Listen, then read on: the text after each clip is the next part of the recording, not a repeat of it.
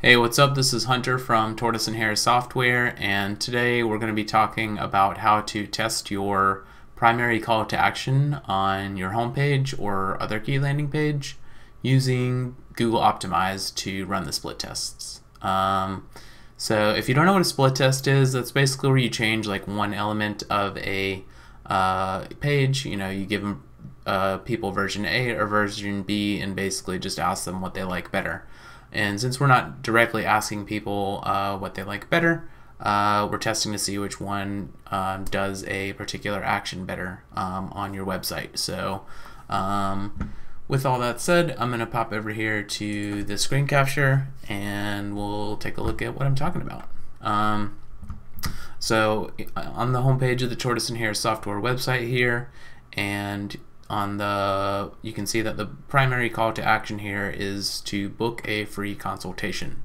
So when people click on this page, it's going to take them to this page, which allows them to book a free digital marketing consultation with their kind of self-serve calendar here.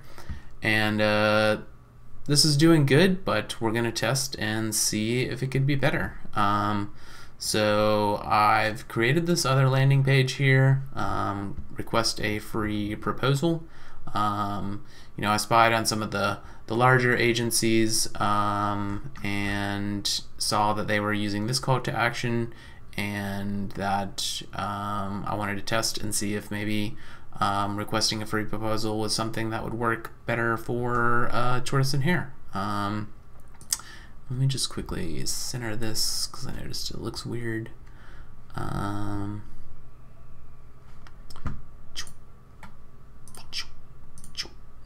Center. Okay, cool. Alright, yeah, so I also kind of came up with some other ideas. So basically, the current is book a free consultation. I had some other ideas to test, like book a free video call, request a free proposal, or book a qualification call. So for this first test, we're going to run this request a free proposal, and depending on how that goes, I might test some of these other ones in the future. So without further ado, I'm going to pop over here to the Google Optimize. So this is Google Optimize. It's a free software that you can kind of sign up for and then install on your website. And I've already done all that. So I'm going to come over here and create an experience and say testing primary call to action. Okay. And what URL would you like to use? URL of the home page is the one we'll do, and then we'll choose an A/B test here, also known as a split test. So I'm going to click Add Variant, and for this one we'll do Request a Free Proposal, CTA. Okay, so that will kind of like load up two things. There's an original, the original page, and the Request a Free Proposal split test variant, and they're both going to be 50% weighted. You can change that if you want, but 50-50 is what we'd like to do here. So I'm going to click Edit, and that's going to load up the page, and basically this like kind of page buildery view that'll allow you to select individual elements and like make various changes to them for your split test. So this is the link that we're going to be changing. So I'm going to click on the link element here, and then I'm going to come over to the URL that we want to change it to, and I'm going to paste that in over here. So we've updated the destination here. And then now I'm going to also test or change the text to request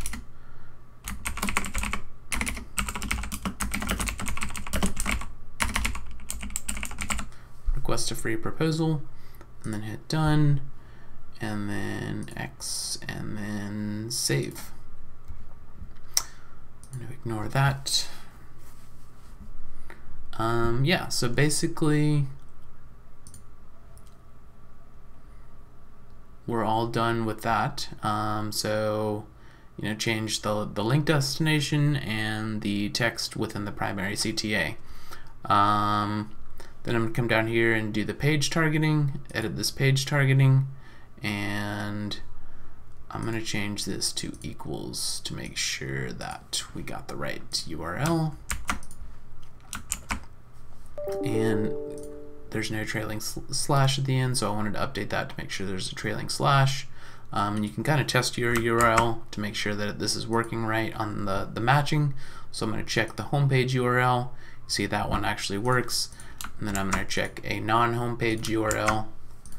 See, that one does not work. And then I'll also even check a blog URL just to make sure that doesn't work. And boom. Okay, so we see it's matching on the correct page, not matching on pages we don't want it to match on. And I will hit save. Okay, so page targeting when it matches the home page exactly, and we'll do all visitors here, and I'm going to skip the description for this test, and then we're going to choose our objectives. So our primary objective, I'm going to choose from a list, and I'm going to choose, and these are like all the conversions basically I've defined in Google Analytics, or some out-of-the-box ones that come with Google Optimize. So I'm going to choose the contact form submission goal, and I've wrapped up this goal into, so both book a free consultation and a form fill will trigger this goal, so both of them work here. So that's going to be the primary objective, and then I'm also going to do a secondary objective of bounces, because basically, like, if somebody moves from one page to the other, that counts as a non-bounce visit, which can be an indication of interest. So basically, if the bounce rate reduces on this page, then I'll know that people are at least clicking the primary call to action more often, and that tells me that they like the primary call to action and better, but they may not like maybe something on this page, and maybe this page needs to be more appealing or friendly in some way. So I'm going to test those two kind of objectives of I want the form fills or the actual consultation booked or whatever the most, but then kind of a secondary objective is like how does this impact the bounce rate. So yeah, so I know Optimize is installed correctly. I use an ad blocker, so that's why this isn't working, but definitely want to check and make sure that your installation is working if it's giving you a nasty gram here. And then I'm going to switch on email notifications, traffic allocation 100%, that's all good, and the activation event page load also good. And then I'm going to start and start again. So yeah, so basically, like, Google will allow you to run these tests for 90 days at a time. So the thing is, you have to have the sufficient volume on your website to even be able to run these tests. But the homepage of my site does have enough volume that I can at least get some feedback. It might not be perfect, but it's good enough. So basically, from now until the middle of April, people on my site will be hitting this homepage. Half of them will see book a free consultation and be taken to the free consultation booking page, and half of them will be taken to or be shown request a free proposal, and then if they click, they'll be taken to the request a free proposal page.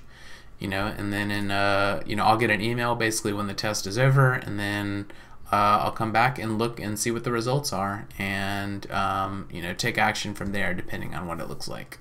So yeah, so that's how you can set up a split test with Google Optimize. This is one of the things that I'm doing for the Tortoise and Hare software website now. I'm doing some other kind of conversion rate optimization activities for some other clients, but definitely want to do more conversion rate optimization work. So basically working on the offering here / learning more about the process, and how to use it to kind of influence conversion rates in the positive direction.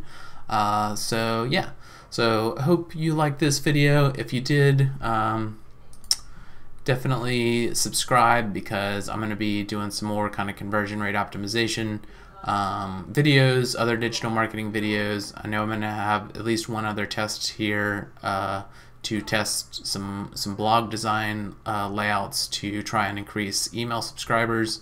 So definitely follow along on YouTube, hit that subscribe button. If you like the video, hit the like button, and yeah. Again, I'm Hunter Nelson, Tortoise and Hare Software, and thanks for watching.